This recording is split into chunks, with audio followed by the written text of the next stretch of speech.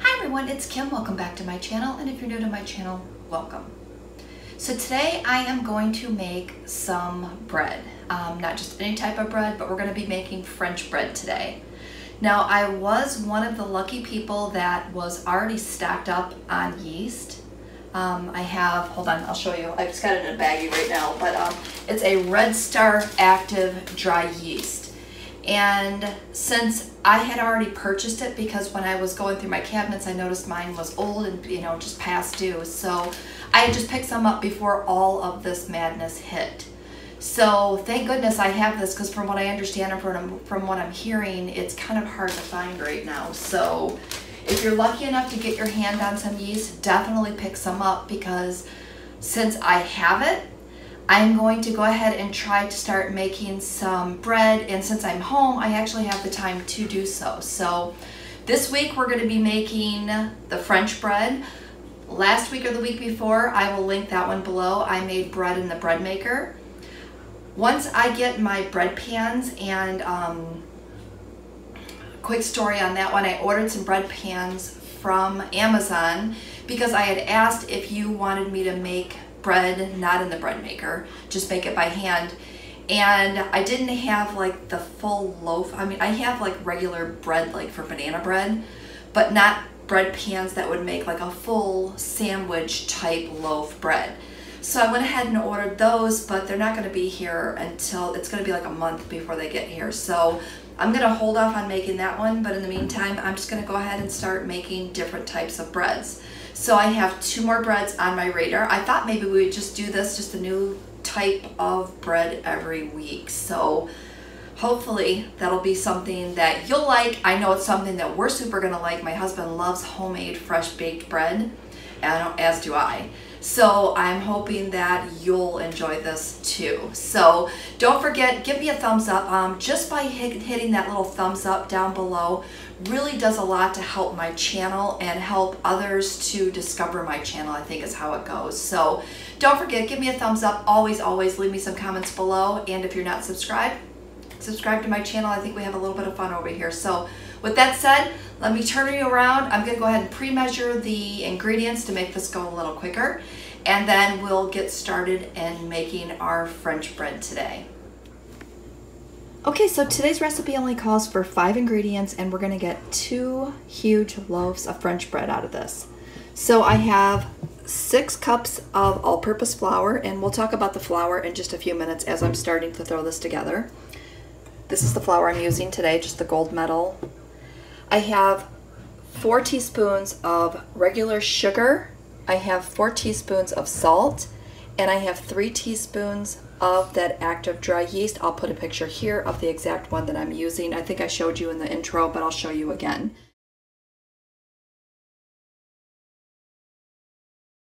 And then I'm going to have 2.5 cups of super warm water, not hot, but warm to the touch, almost hot. So I'm going to go ahead and get that pulled together, and then we'll go ahead and get started on the recipe. But I just wanted to kind of give you a quick rundown on the ingredients before we got started.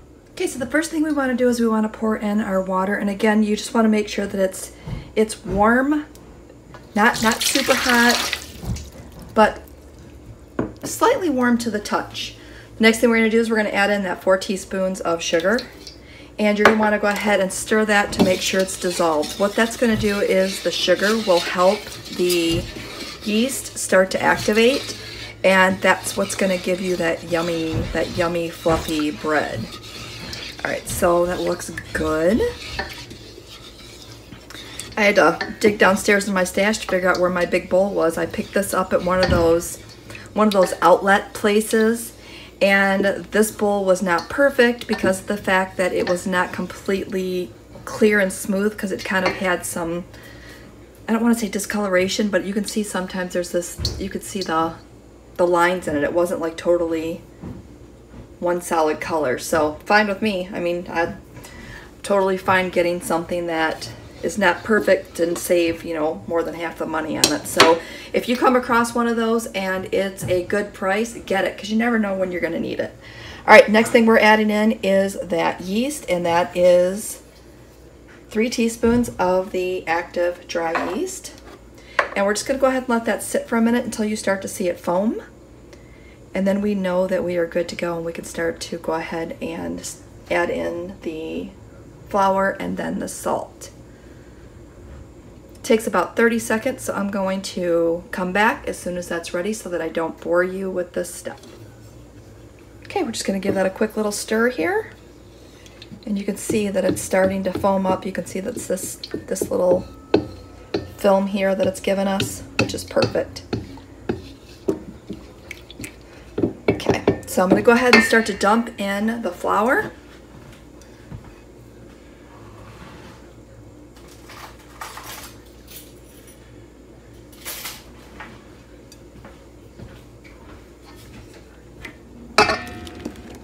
And I'm only going to dump in about, not all of it, but most of it, so that we can start to get it incorporated. And sometimes you don't need all the flour. You just want to make sure it's the right consistency. So rather than dumping it all in and then figuring out that you have too much flour, it's always easier just to add flour as you go. All right, so just going ahead and giving that a quick stir.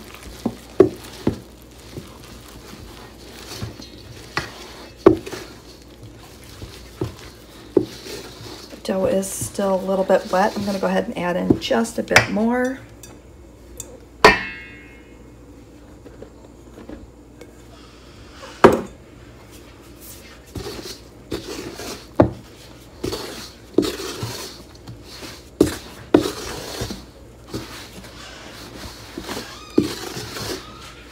All right, that looks good.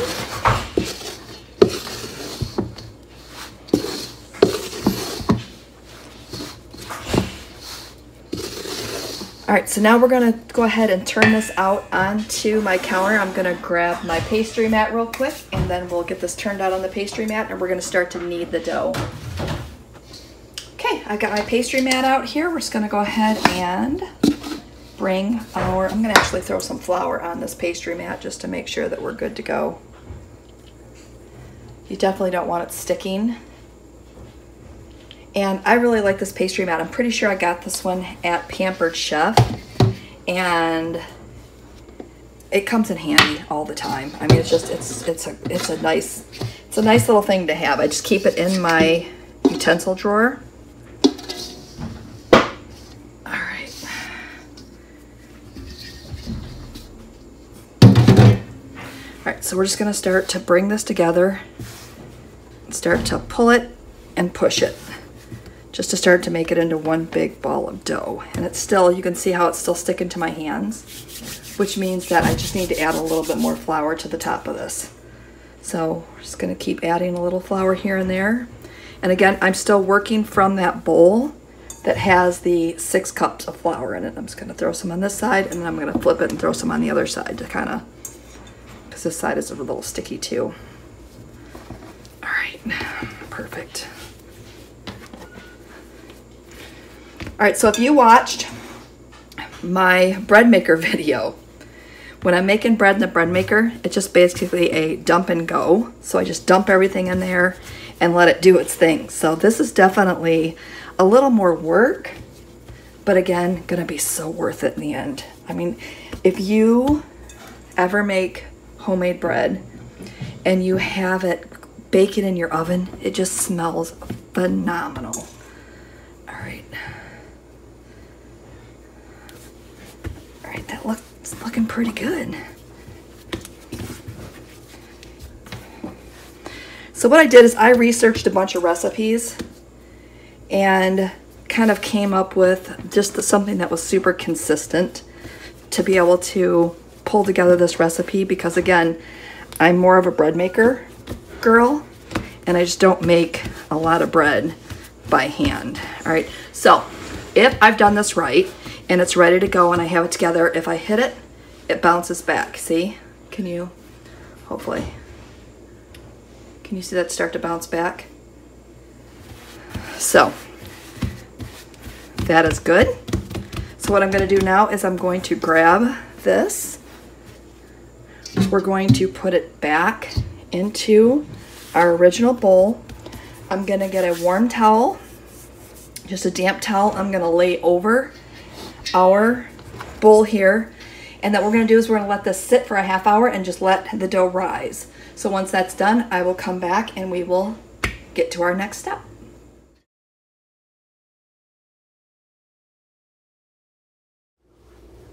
Okay, so I'm gonna go ahead and take our rags off. Now I'm a little nervous because if you didn't notice, I forgot to put the salt in. So in my little freak out session, I threw it back onto my mat and added some salt to the dough. Hopefully that doesn't mess with anything. We'll see, because in typical Kim fashion, this is how I do things. I will, I guess, test the boundaries on recipes that I try. So hopefully when I pull this off, it has risen. It's been a half hour, so, and it has. So it's doubled in size. That's awesome. So apparently I didn't mess it up too much. But everybody likes French bread, so if this turns out great, trust me, I will be making this again. All right, I'm gonna move this out of the way. I still have a little dough here. I guess I should have cleaned this off, but I knew I was gonna use it again, so I didn't wanna. So I just have some flour here. I'm just gonna put some flour onto our mat. What do you guys think of this angle? I am testing out, I got a new holder, and I really like this angle.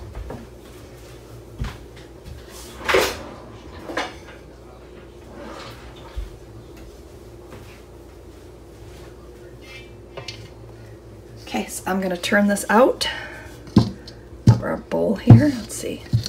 I'm just gonna try to get it out of here real easy. I was gonna try to give you guys a good view on that, but it's a little hard, so.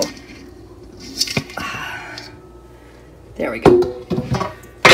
All right, you can see it is still a little sticky, so I'm just gonna throw some more flour on top of there. I'm gonna try to position it a little bit better, because now is the fun. Look, I have my rolling pin, and if you have a rolling pin and you never use it, look, now we're using more and more stuff. So we're gonna go ahead and start to roll this out.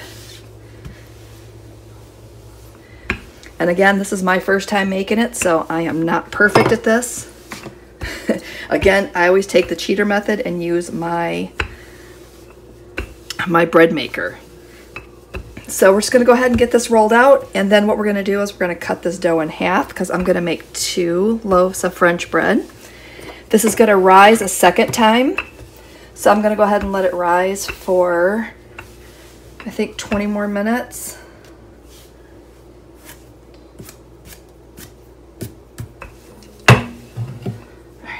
Looks good.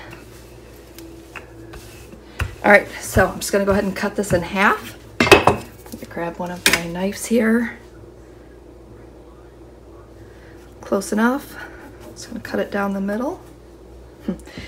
See how it bounced back real quick? All right, so I think this is how you do it. I think you roll it from the middle.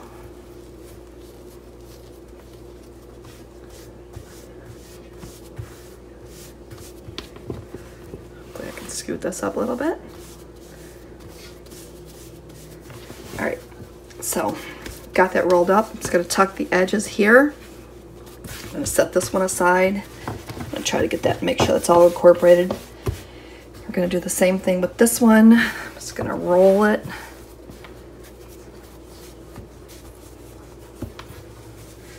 I don't know if there's like a technique that you're supposed to use, but we're gonna do the best we can our first time out, right? It's not about perfection, it's about having some yummy bread. All right, just gonna go ahead and tuck this end in. All right, so I'm gonna grab my cookie sheets. I have 2 separate cookie sheets. Those are big, long rolls. I'm wondering if that, maybe I should have like made them smaller. I don't know. Let's see if I can. All right. First time. It doesn't have to be perfect, right? Those are big, long rolls. All right, it's cracking me up. I'm gonna grab some parchment paper.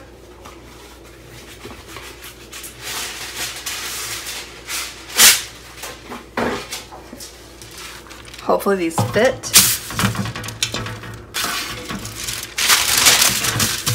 There. All right, that's good, right? Look, try to get you all in the frame here. All right, so I'm gonna get the other one on my parchment paper over here. Bear with me.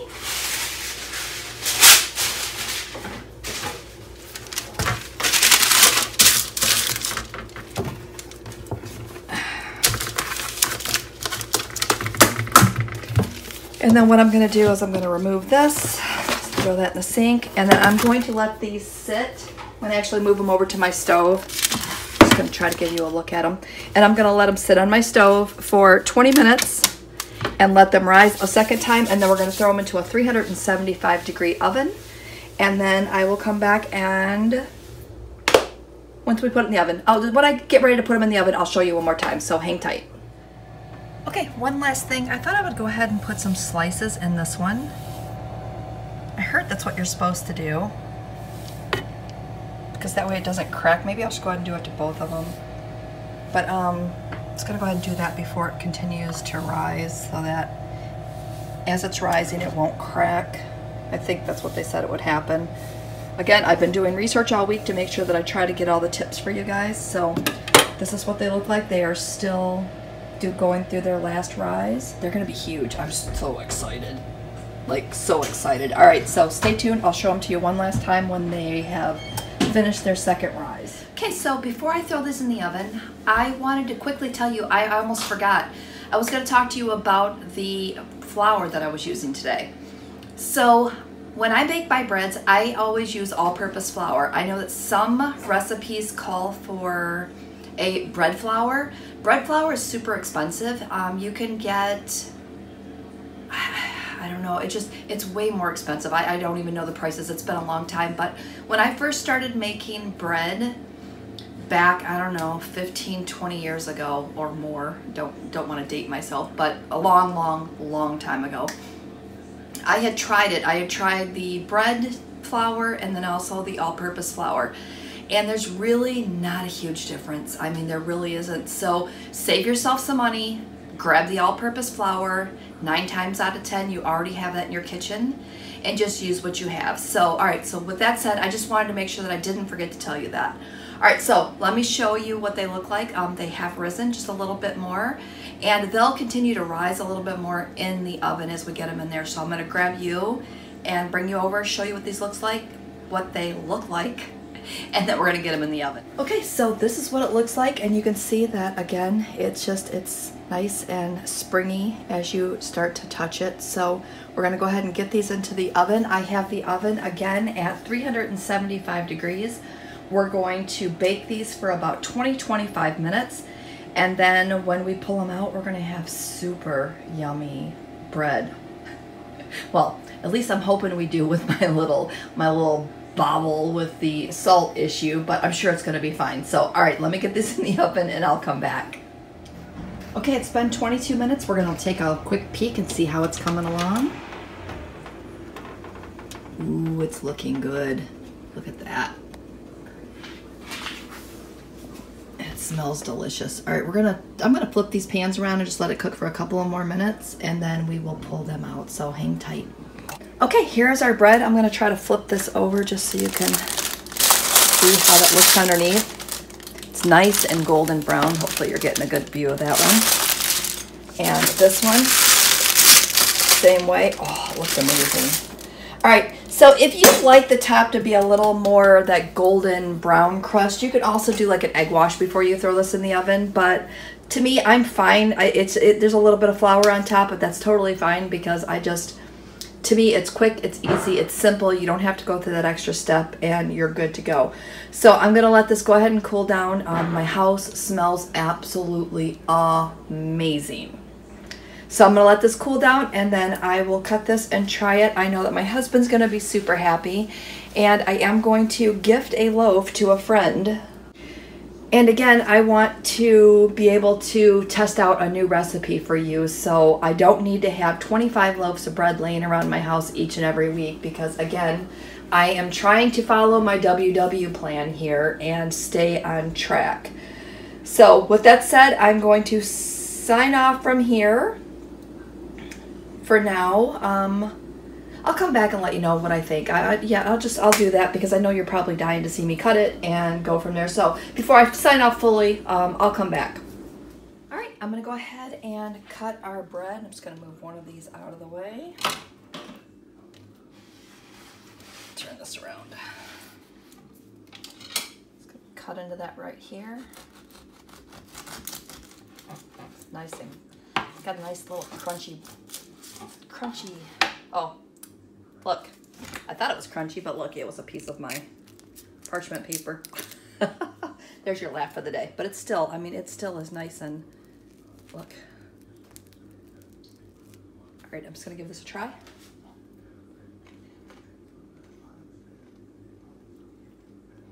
Oh, this is so good. This would be super dangerous to make all the time, so make sure when you make this, it's a nice treat. I'm gonna just move you on a little bit here. So good. All right, so this one, definite winner.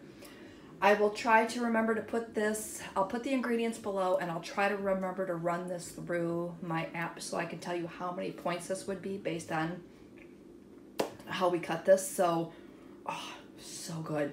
All right, I'm gonna finish that piece. I'm gonna let you guys go. Hope that you enjoyed today's video, and we will see you next time.